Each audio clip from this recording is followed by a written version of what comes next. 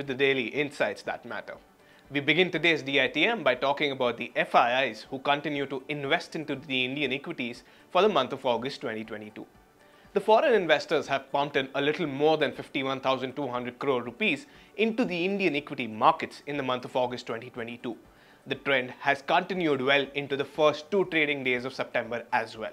Now, while August saw the highest inflow in over 20 months, we look at the reasons which compel the FIIs to return to India.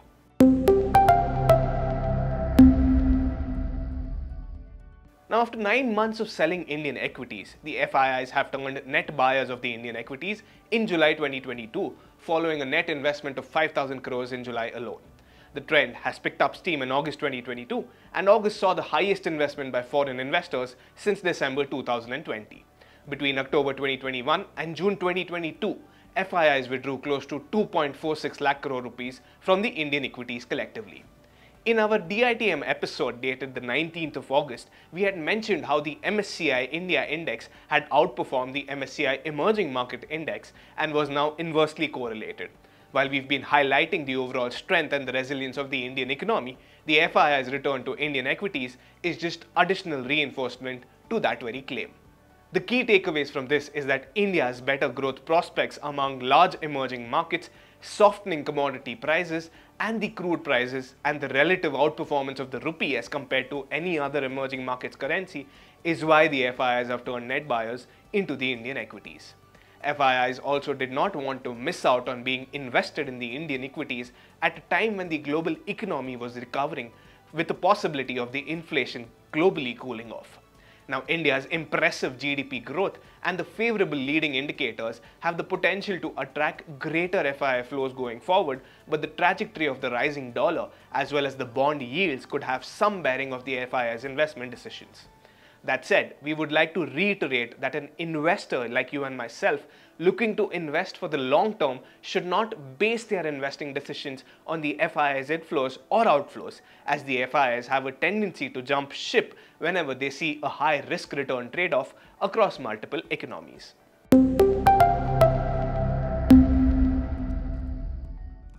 Now, as per data compiled by the Center for Monitoring Indian Economy, or the CMIE as it's well known, India's unemployment rate rose to a 1-year high of 8.3% in the month of August, as employment dropped sequentially by 2 million to 394.6 million.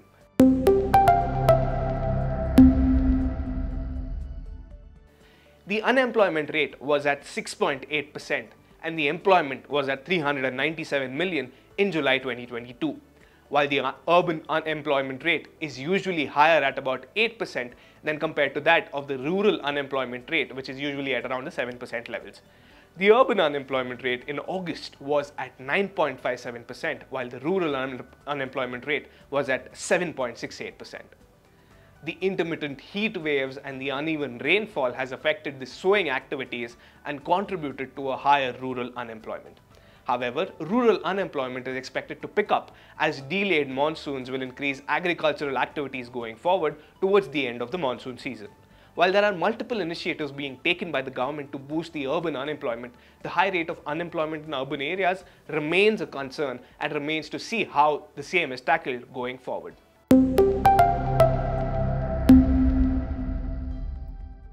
The Indian services activity rose strongly in the month of August, with the pace of expansion recovering some of the ground lost in July when it fell at a 4-month low. Let's look at this as well.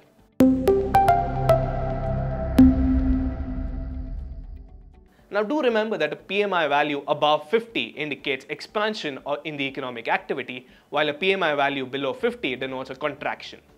The S&P Global India Services PMI Business Activity Index rose to 57.2 in August from July's print of a 4-month low, which was at 55.5. The rebound in growth in services sector were due to these factors: stronger gains in new businesses, stronger expansion in the new work intakes and a quicker upturn in business activity, strong demand momentum, ongoing improvements in the demand which helped service companies pass on the input cost to customers. There was also a softer upturn in the inflation. And lastly, the job creation. The rate of job creation picked up to the strongest in over 14 years in the services sector specifically. Also, the strong business confidence among Indian services providers strengthened substantially, reaching its highest since May 2018. Now, from a takeaway standpoint, the services firms showed us a combination of stronger growth and a softer cost pressure in August. Strong and resilient demand helped service companies in maintaining a degree of pricing power and lifted the selling prices among the transfer of cost to the customers. The latest trend in services employment is a contrast to the manufacturing sector's performance. The Q1 GDP also saw a rebound in the services activity, while the manufacturing took a dip.